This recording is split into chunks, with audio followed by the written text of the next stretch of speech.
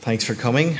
My name is Eoin Brazil. I work in MongoDB, and I'm going to introduce task queues and workflows. I'm going to talk a little bit about what I think, from what I've heard from talking to people today, seems to be a coming-of-age thing for many, many Python programmers where they meet Celery at some point. So if you haven't, this is the perfect talk. If you have, I'll probably cover a lot of stuff you already know. So to start off, one of the things that you might find, whether you inherit code or whether you develop it, you might start off with a prototype.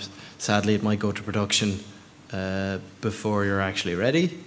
And at a point, traffic starts coming, users start using it, and you suddenly hit some bottlenecks. So you're into the thorny issue of scalability. So I'm not going to cover much about it, but I'm just going to say, what do you do normally? You throw a bigger box at it. So that would be scaling vertically. So you might be pegged with your CPUs, you might be pegged with your RAM, and sometimes it's easy just to go up, let's say you're on Amazon, to the next instance type or a couple instance types up. Sometimes that isn't an option or the problem, and you just break it out across a number of similarly scaled, similarly sized instances. So that's horizontal scaling. And that's kind of what we're going to talk about a lot today.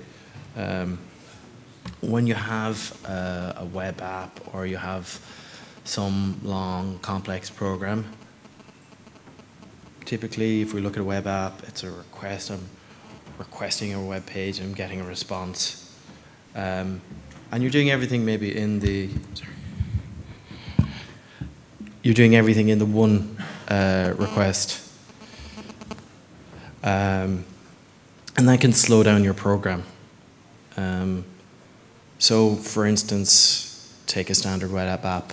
What's the most important part that people are going to come across? Say the registration. And if I want to ensure people use my web app, first thing I want to do is get them to register and then get that email with their details and the logon link to them ASAP. However, I might be calling other services to do that, and it slows it down. So if I wanted to immediately show the registration page that you've successfully registered, but prior to that in my program I happen to send you the email with your link to your homepage in the new web service, it'll all get delayed and the experience won't be optimal.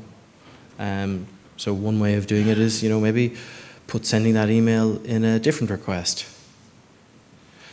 That can scale to a certain point. However, in a lot of cases, those kind of requests could be dealt with asynchronously. And that's what the next part of the talk is going to talk about. It's going to be about queues and how you move that request out to a separate process completely. A little later in the talk, I'm going to talk about workflows, and I'm just going to get it clear at the start here. So Celery deals with tasks, and when you have a defined sequence of tasks, you have a workflow. So task A, task B, task C, and they follow in that sequence. Celery is a really good tool for dealing with tasks and for simple workflows. As you move up, Airflow is better, in my opinion, for some of the more complex requirements and dependencies you can have behind those workflows. So Airflow is a Python system that was developed at Airbnb, and they use it to power their data warehouse. So it's a kind of traditional extract, transform, and load data from various sources into their data warehouse. And then they also use it to run their A/B experimentation. So if you see one Airbnb page and someone else sees a different one, you're in their experimental stage, and they use Airflow to slice up the data they have and pick who gets that. They also use it for a lot of reporting.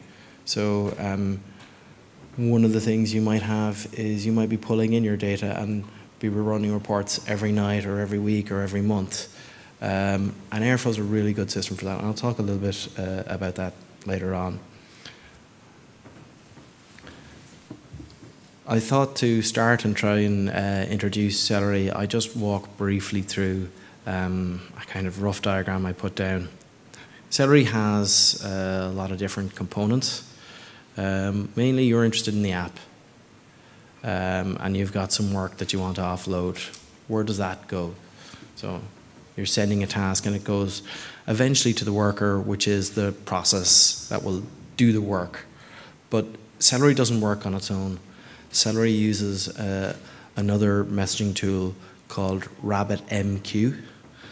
And Rabbit is literally the postman. It deals with the handling of the message delivery between the application and the worker, and it abstracts away a lot of that messaging. Celery helps hide a lot of that detail in simpler functions, so you don't need to worry about configuring AMQP, which is what Rabbit uses as its messaging protocol, which can be quite complex, and actually, for the most part, it's something you don't really need to do much with. It also allows you to have multiple queues. So on the slide here, I have 1 to n.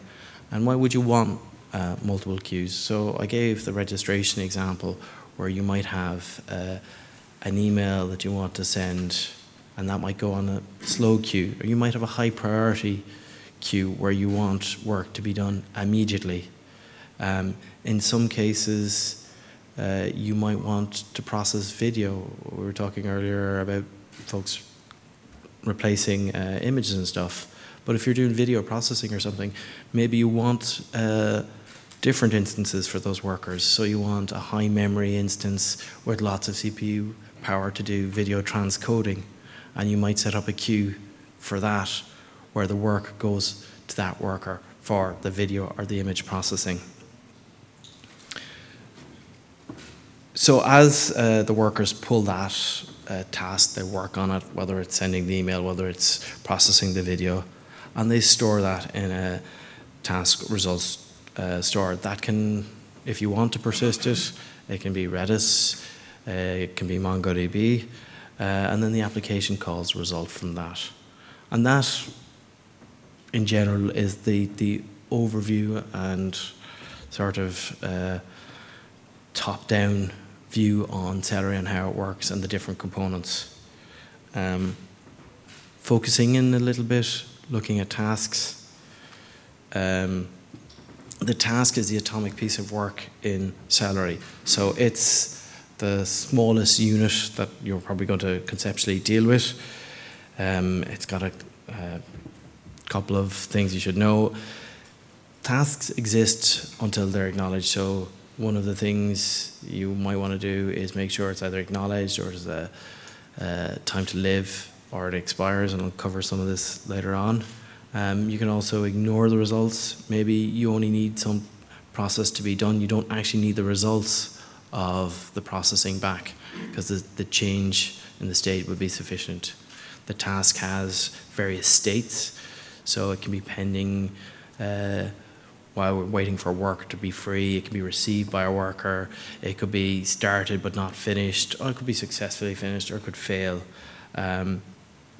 Tasks are defined very simply. They have kind of two styles: your standard Pythonic class or your standard Pythonic function. And here's a very simple example, and I'll just take a minute to walk down through it. It's one they use in their own docs, and I'd recommend their docs because they're actually very approachable. And this is a very simple function. It's an add function. It takes two parameters, x and y, and it adds them. So that's the top half of the slide. Looking to the bottom, this is how we'd call that in Celery. We would go add, apply underscore async. I'm going to supply some parameters for the first call, which is 2 and 2. So that task would return 4, which is 2 plus 2. And then I'm going to do a great thing about Celery. You can link tasks. So the 2 plus 2 is task A. And I'm going to link that with add S16. And what that will do is the result from the parent task, which is 2 and 2, will be fed in to the link. So it'll suddenly become, if the first task completes successfully, 4 plus 16. So that is a very simple sort of chain of tasks. And there's just the 2 tasks there. And you can add more complexity. I'm trying to keep this sort of relatively simple for the examples. And I'll use this example a few times. But that's how you build up more complex tasks. And I suppose it's a good point to interject that it also shows it handles linking well, but maybe not some of the dependencies. And that's why I'll talk a little bit about Airflow later, because it can do that a little better. Apply async is the standard way of calling the task. I'll follow on in the next slide with some more ways of calling it. It allows you to do some useful things like send various options. So the last line I have expires in 60 seconds and not retry this task. And that's literally maybe all you ever want. You want to say, how long is the result of this task valid for? And do I need to keep retrying it or not? Calling tasks, we've covered apply async. Delay is a shorthand for the same function. It doesn't allow you to pass as many options. Calling is another way, and that just calls it in the parent. So if you're not distributing it to a worker and you want to run it on the parent, that's how you do it. Again, maybe not exactly what you want to do when you're using the queues. We've covered linking, so that callback result is then applied to the next task, and that was called a partial argument. Tasks have a number of other options that are quite useful. So they have ETA. So what ETA allows you to do is say, at a certain point, and after that, the task will run, which can be very useful. So say I don't want it to run before my nightly job completes at 2 o'clock. I can schedule it immediately after that. Now, I have to make certain assumptions around that. Likewise, there's other options like countdown. We've seen the expiration. Countdown is a simple enough integer setting, so I could say run it in 60 seconds. It allows you to serialize the messages, because one of the things you're doing here is you're moving these tasks across the network for the most part. So this is, you're adding a layer of message passing. So one of the things to maybe be aware of is you're pulling out the task for maybe your primary program, but you are then involving the communication with the broker, communication with the worker, communication from the worker to the to being saved in the data store, and then back to the application. So there are some other things to be aware of there. However, for a lot of tasks, this can be very useful. For a lot of programs, this can be very useful, because by breaking it up into simpler tasks, unless you have some sort of quality of service that you need to meet, it can actually help. One of the reasons I started to look at this in the last few months was I inherited a code base, and it turned out that it was, just to say, in need of using a queue. Celery was an ideal tool to allow me to break up work to an internal API and make hundreds of requests. And I'll show on the next page some of the other features that we've used to do that. Respect internal API limits, and then get all of that outside of my program. So something that if I had done as a set of requests in sequence using RESTful APIs might have taken 5 weeks to return, as I would walk through 3 of them. Now takes a few hours. Tasks have various other compression options that you can have. So if you're dealing with a lot of information, and again, because you're passing it across, you're balancing what am I sending. JSON is the standard serialization format. So JSON may not have all of the data richness. So decimal and date time aren't well represented in that. So you might want to look at something if you have data of that format that you need to transmit. If you have, let's say we're talking images or something, you might want to zip those because there might be a value in compressing that. Beyond this, I spoke a little bit about priorities. So you can have a very complex application and then you can use priorities and different queues to ensure you can actually get certain high priority work done first, or jump the queue in essence. Workflows are sort of the next level up in Celery, and these are the concepts where you can tie together the task as an atomic sort of unit into more complex groups. So the primitives allow you to build those up into chains or chords, and we'll cover them in the next slide. Oh, sorry, 2 slides. Task signatures are ways of how you define the task. There's 3 you can cover. Immutables are just tasks that you cannot change. Partials are ones that are open to further definition in one sense, so you could add new options to them. And callbacks we've covered. They're very simple. It's like the link where it takes the parental value. So 2 and 2 will be passed to 16. So we get that example again on the add function. Looking at what can this do as I start to move into more complex workflows, we have a very useful task primitive, which is groups. And Celery groups allow you to take a list of tasks that can be applied in parallel. So if you're looking at web scraping, for instance, you could say, I want to scrape all of these pages. And it doesn't actually matter in what order. None of the tasks will actually impact the other tasks. So if I take page A versus page Z, at the end I want everything between those two, but it's not going to make a difference. It's the ordering. So groups is the primitive that you can use to do that, and it's very useful for that. Chains we've already somewhat covered. It's where you use things like link to link the signatures into a chain. So you can have task A, pass that, so that task B will call it.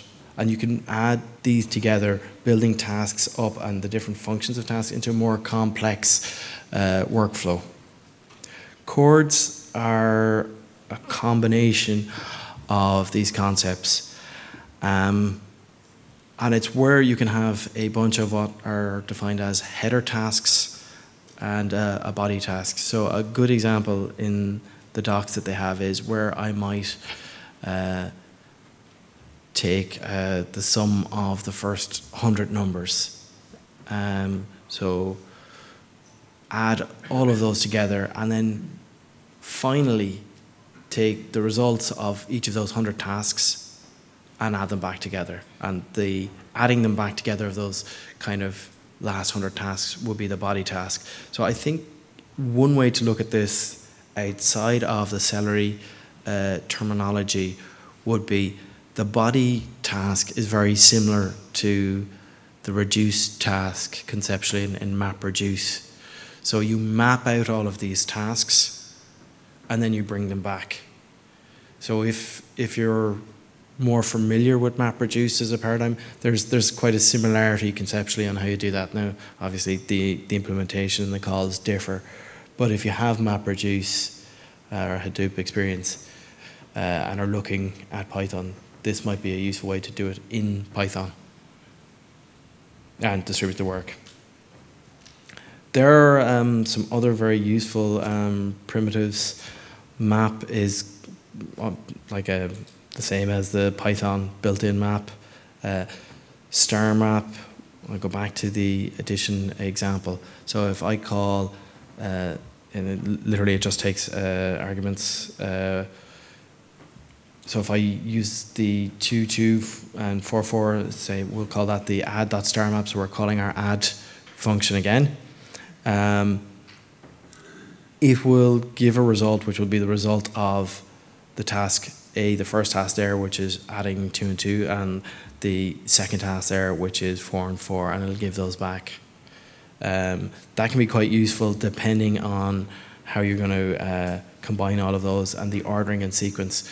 So I think if you look at these primitives so far, one of the things you'll see is there's probably a lot of work yourself that you need to do around how you formulate a more complex workflow and bring these together for your own needs. So that's one thing I guess to say about Celery. It gives you the functions in the building blocks, but you do have a lot of work to do to pull them together.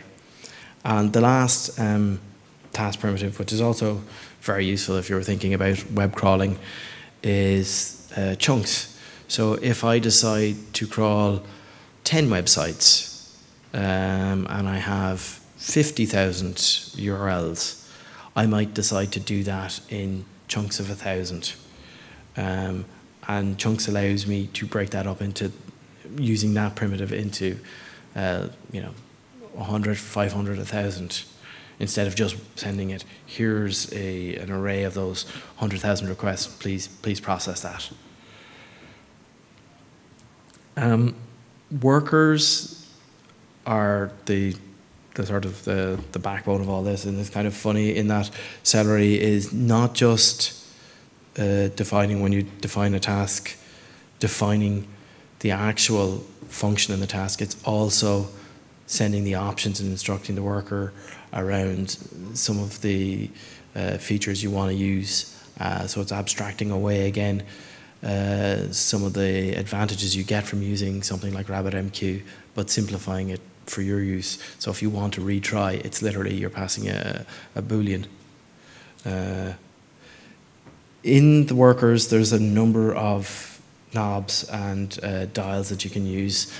There's various concurrency settings. So depending on your workload, so if you have an IO-bound workload, you might want to use gevent or eventlet to work with that if you've got a lot of requests.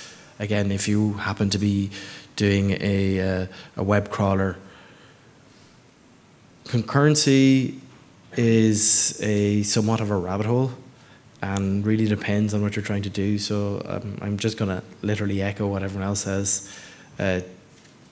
All of these dials are very useful, but be careful and try a couple of different settings for your own application in your own Celery tasks. Workers also have some very useful features. They allow you to time limit a task. They allow you to rate limit a task. So if you're using another Teams or another service, so you've developed your service and you're looking to use Instagram or Twitter and you have paid for whatever usage of it, you may have an hourly or daily limit. So you want to try and make sure that you don't send 10 times that limit and your service stops. So one of the ways to do that is somewhat throttle it through API rate limiting.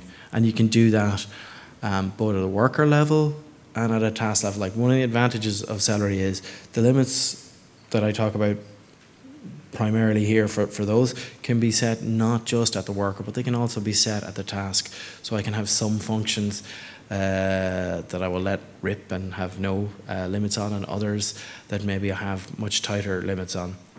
There are other useful limits for workers. You can set the max number of tasks that a worker will run on the max memory. If you're having leakage issues, setting the max memory might be useful to kind of stop it and then restart the worker. The queues we've kind of covered. One of the features that Celery offers is auto-scaling. So people may use auto-scaling in Amazon. It's a kind of similar concept. You might start with a smaller pool of workers and say, depending on the amount of work you have coming in, then scale up to an upper limit. And Celery supports that with auto-scaling. And just the final side on Celery is, how do you do scheduling? Scheduling is probably more important as you move to the complex workflows. I want to do something at a specific time or in a specific amount of time. Celery allows you to write your own custom scheduler. It comes out of the box with Celery Beat. Heroku have this summer released their own version of the scheduler. They had issues with Celery Beat. They released their version called Red Beat, and depending, you might look at that. It uses Redis as its back end, and the real issue with both the custom scheduler and Celery Beat was that every time there were changes, everything had to be reloaded, and that actually caused a delay for them, and it was noticeable across them because they use Celery for quite a number of things, but particularly they were talking about how they use Celery to take data in Heroku Connect between Salesforce and the Heroku platform. Heroku is kind of one of the earlier ideas of the 12-factor app, where you basically spin up a dynamo that just is literally running your application if you're not familiar. It's a very useful testbed environment in production for a certain scale of user.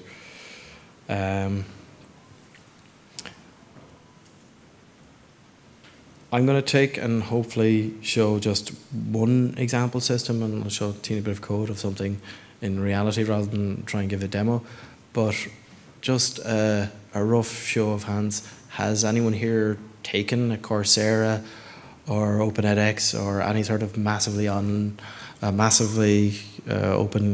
MOOC? I think they're properly called. Yeah, I can see hands. Actually, Celery is a really good system for a lot of that, because what happens if I do my introduction to Python course and 200,000 people sign up? It's the internet. This happens these days. What happens? How do I calculate the grades for that? Hell, how do I send all the emails? You need something like a queue system where you can dispatch all this out. So Open edX is the Harvard MIT system. It kind of great to be talking about it here. It's a Django system, and it also uses Celery. So if you're interested in some of the Django testing talk earlier, or some of the other parts around Django, it's a good, real, big system in use and day-to-day to have a look at. So I'm going to try now, and bear with me as I'm sure I'm going to have IT issues. I always do. And go to...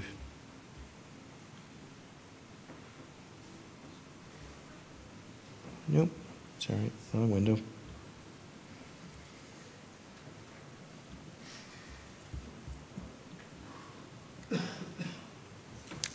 I'll put my deck up later and you'll have all the links that are embedded in it.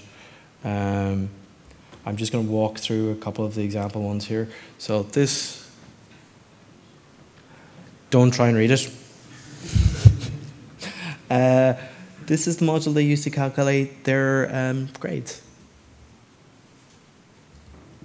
You can see it's somewhat complicated, as all big systems are, but here's the base task, here's Celery, and it's computing the grades for a course. It's batching it and having an offset, so do from 0 to X, and I might be doing it in increments of 500 students, and move that window through.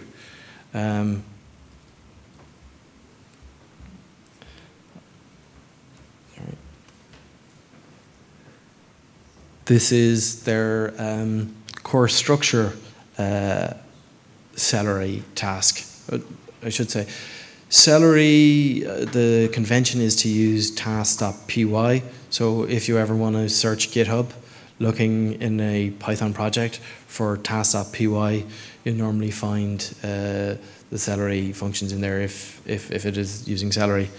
And then this example is for the instructor. So if I want to regrade a module, I want to recalculate scores, I want to change the course average, I want to remove a test or a quiz. You can do all of that, and it's all done through Celery. And I guess one of the points to say is, because there's a lot of interaction then with the database and all this is all quite slow, and you don't want the instructor's webpage to be locked for, I don't know, days as it goes on to do this kind of task. Because when you're dealing with, you know, in some of the artificial intelligence courses, it could be 200,000 people will sign up now. If I can. So I gave 3 examples there: the grades, course structure, instructor tasks. There are 6 in the slides. You can walk through them and have a look at some good examples of how you might use it to deal with that kind of system. Now, to cover Airflow, like I said, Airflow is really the orchestration part of tasks, and that's its focus. Celery looks at tasks and looks at more simpler workflows. Airflow is really looking at the bigger orchestration picture, and there's a little bit of overlap. Airflow allows many different types of workers, and they kind of use a similar terminology. Airflow calls them executors, but in essence, a Celery executor in Airflow is a Celery worker in Celery. It's just the difference in terminology. Airflow allows you to use a very nice UI, has a nice metadata DB, has lovely charting and other stuff, on top of the fact that you can define purely programmatic fashion a directed acyclic graph as your atomic object of work, and that allows you to look at more complex dependencies between those tasks. So not just at the workflow level, but at the task level. So the criteria between task A and task B can be more complex than at least I've been able to code in Celery. I'd be happy to be corrected by anyone here. Airflow, like I mentioned earlier, was designed for extract, transform, and load scenarios. So where you take data for a variety of data sources and, in essence, pool them into a single data warehouse before you do different jobs on it. In some cases, like that's the base case. They've moved it on to support a lot of their machine learning and data pipeline generation. So a lot of their experimentation, as I said, works off this. And this is where the importance of that acyclic graph and having those dependencies means that B, in this task example, can only run after A has run successfully, but C may be able to run at any time. And it has the richness of the language to allow you to do that. I've mentioned this already, but literally the only change to use the Celery backend with Airflow is to point your Airflow config file to your Celery, and that's assuming you have your Rabbitmq and everything else set up.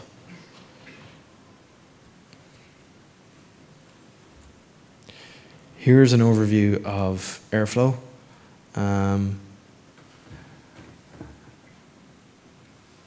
It has a couple of components sort of that differ from Celery because of its focus. And its focus and its audience and users are maybe more data analysts and those working on ETL originally, and now those in the data science side. So it was really concerned about providing a good UI, allowing people to create those workflows, and also scheduling them.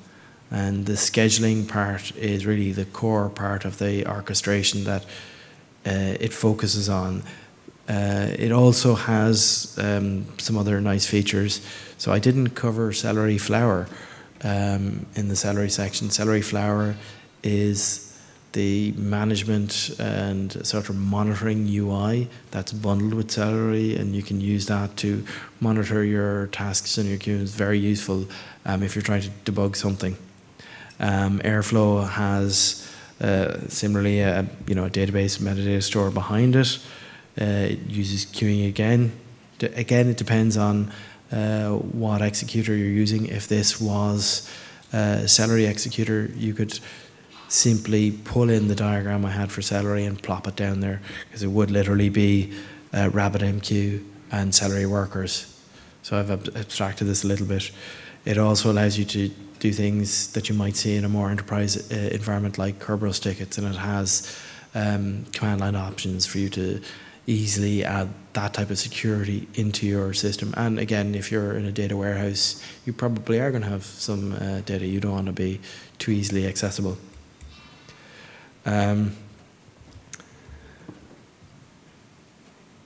Airflow has a couple of concepts: the directed acyclic graph, which controls the ordering of how things go, the operators, which are how the work is performed, the task is just an instance of the operator, and then the task instance, which is assigned to your graph, but more sort of particularly to keep in mind in your mental model of Airflow, that's associated with a specific run of the DAG, and it's that orchestration and when will it run that I suppose is different to Celery, and it forces the Airflow model on how you orchestrate tasks. And there are some pluses and minuses with that. In some cases you have to be careful with Airflow because you might need to use things like the short circuit operator to avoid multiply rerunning a task over and over again for no real advantage. But it depends on your requirements, I guess. It offers sub-tags, so you can have you can again break up that graph and those tasks into smaller sets. It has nice things like service level agreements, which I think is the first time I've seen this in a system like this, where you can actually implement those as triggers, and various hooks. It has quite a number of community and third-party backends. So one of the things you'll see a lot of people doing is taking data locally, doing the processing, and then maybe moving it from Hive to S3 through some of their own database at some point. So it has like a wide selection of, I think, at least a dozen I can think of off the top of my head, database interfaces, which is quite useful then, particularly as you're thinking of, if in a data warehouse situation, of bringing data from disparate sources and performing things like reporting. So just to sort of summarize and finish up, I could give pluses and minuses. I actually think it's easier to see a couple of the examples that other people use it for. Celery is a good use if you're immediately hitting a RAM or a CPU issue. It can move that task out of the function and move it away at a very low level sort of problem. There's a nice open source example on GitHub of a system called ORES, and that's machine learning as a service, and that's backed by Celery. So if I have a training job or classification job, I can push that to Celery to perform the task, and the functions are defined within that. If I'm using social media in a web page, if I'm pulling in feeds, if I'm doing deletions, if I'm doing spam, and one of the sort of examples and bigger users and known users of Celery would be Instagram. So they use this, and this is how they've managed to scale their system. Looking at Airflow, I've covered ETL jobs a lot. There's a nice link there to Astronomer and a couple of posts they have that are linked to that on why they use it for ETL. Robinhood is another company that uses for batch jobs. I guess one of the things to say about Airflow is that if you move beyond cron and you have needs for something more complex outside of just a simple cron job, Airflow is probably a good thing to investigate. And they talk about this in that post. And to finish, there's 2 sub-bullets on each of those. The first one is the user guide for both of the tools, and the second one is the user groups. They're both quite open, and there's a lot of posting on it. So the projects are quite active. So if you do go to use it, feel free to reach out and talk to me, or talk to the user groups online. And thank you very much for your time.